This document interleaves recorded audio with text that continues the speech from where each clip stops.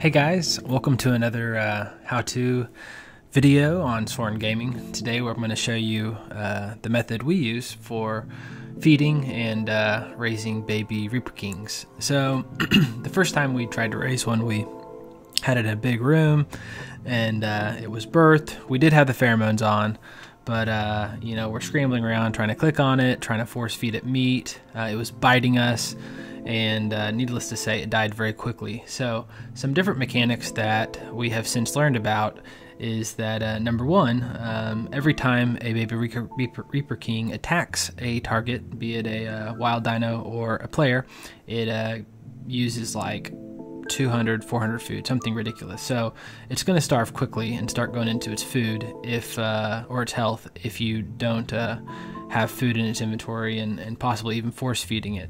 So two things we've kind of done to get around that. First of all, we always birth it in a small little chamber that's basically 2 blocks, 2 foundations long, 1 wide and 2 tall, with the door on both sides. I guess that's probably not necessary, but makes it so that people can look through both sides with glass doors, which is kind of fun. And then you can enter it later on the side that the Reaper King's not sitting at. But then the second piece is really how we feed it, which is made raising them really pretty easy. And that is that if you have a full inventory when you birth the Reaper King and have pheromones on and let them expire shortly after its birth, the Reaper King will turn around and it will kill you. And when it does kill you, there's a mechanic in Ark that if a tame dino kills its owner, it will actually pick up its inventory. And so what happens there is the baby Reaper King actually picks up all the meat in your inventory. And if you have enough in there, and we usually keep like a full tech trough's worth, that will be enough to get it all the way out of baby phase, and then it will start eating on your troughs or tech troughs that you have outside.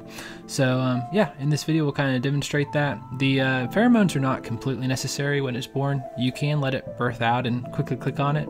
I've had an issue with it killing me before I got a chance to claim it, so I think it is advisable to go ahead and wear pheromones. But yeah, check it out, and please leave us any questions if you have any. Thanks for watching.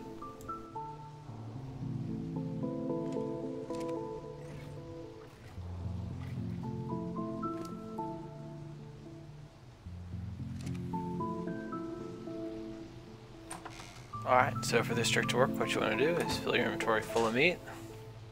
Come on into the bursting chamber.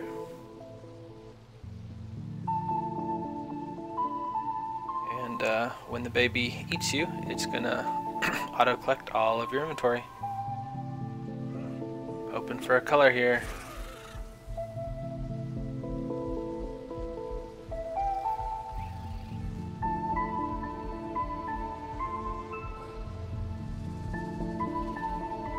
Kind of looking kind of standard to me. Hard to say though. Might be gray. I don't think so. Let's check the stats on it. 314, 13, so pretty decent melee on this one. So that underside definitely looks to be a little different color with the gray, but not really a strong event color one. But that gray again might not be something that is available normally. I don't know. Can't say that I've seen it.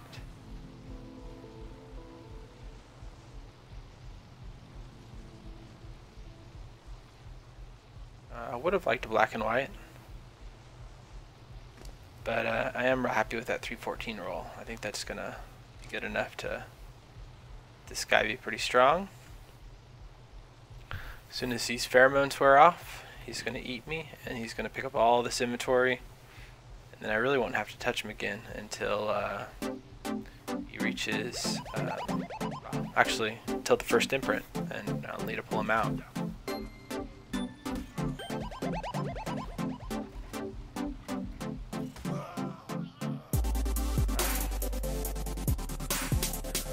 We're going to just hop in there right after that.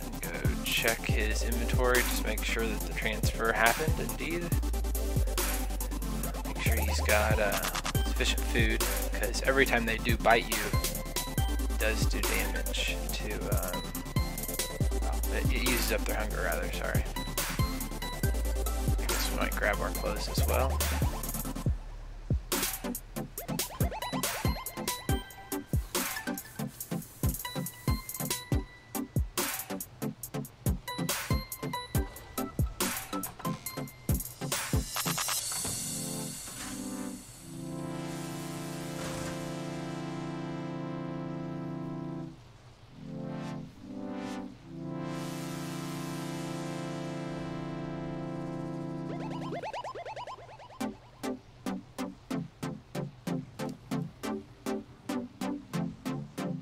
I don't know. Maybe that is mutated black.